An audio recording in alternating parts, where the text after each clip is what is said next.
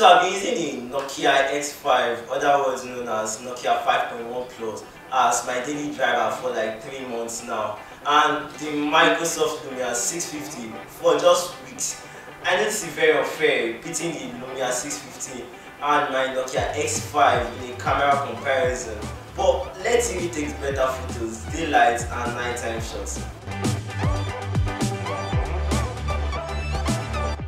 First, let me talk about the camera hardware found on the Nokia X5. The Nokia X5 actually has 2 cameras at the back, a 13 megapixels main camera along with face detection, autofocus, and a 5 megapixels depth sensor, while the Lumia 650 has just a 8 megapixels main camera with autofocus. Now, over to the selfie part of things. The Nokia X5 actually has an 8 megapixels main camera, while the Lumia 650 has a 5 megapixels main camera. Now, the Nokia X5 actually does 1080p video recording on all the cameras, that is the back camera and the front camera, while the Lumia 650 actually does just 720 pixels of video recording. During this comparison, just bear in mind that the Nokia X5 is actually a newer device. It was actually brought out October 2018, while my Microsoft Lumia 650 was brought out sometime in February 2016. So the X5 is 2 years older than the Lumia 650. So that is more like bonus point for the Lumia 650. Before we go into the photo samples, let me talk about this camera app a little bit. I did talk about that on the Lumia 650 extensively in my camera review of the Microsoft Lumia 650. So it's time for this big guy. The camera app is very familiar with what you can find in modern day smartphones today. You swipe to each side to change your shooting mode. You have square, panorama, live bokeh, pro mode, photo mode, video, slow motion and time lapse on the Nokia X5. Then by the left hand side you have this big switch button between the front camera and the back camera.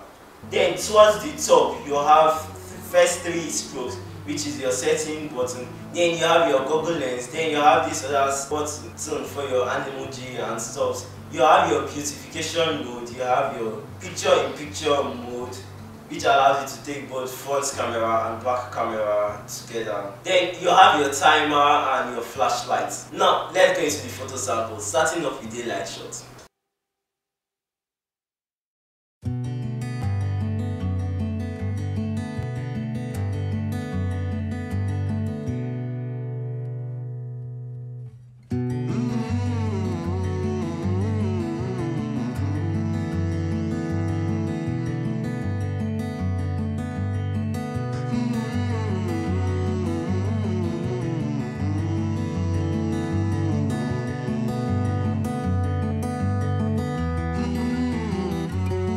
Both produces very good photos. The Nokia X5 actually sacrifices extra light for more details in the shots, which actually look very good. But the colors aren't as sharp as those found on the Lumia 650, which actually sacrifice more details for extra light in the front. In the blind smartphone comparison, you guys actually prefer that on the Nokia X5 over that on the Lumia 650, which could be quite understandable, though I actually prefer that on the Lumia 650 than that on the X5. In some shots they actually look better, but bear in mind that both phones actually take really good photos. The Lumia 650 actually looks a little bit brighter, while the Nokia X5 looks a little bit more detailed. You won't go wrong with any of them.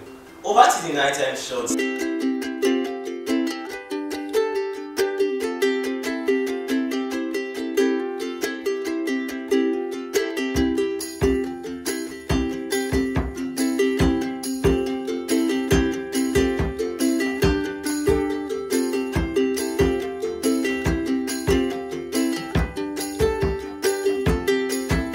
The table turns around. The Lumia 650 does the same thing, sacrificing extra details for more light in the photos, and it actually pays off. It looks brighter, better and more usable than those found on the Nokia X5. Not saying that the Nokia X5 actually takes bad photos, but it just looks better and more usable on the Lumia 650. Another thing you need to put into consideration is the weight of this device.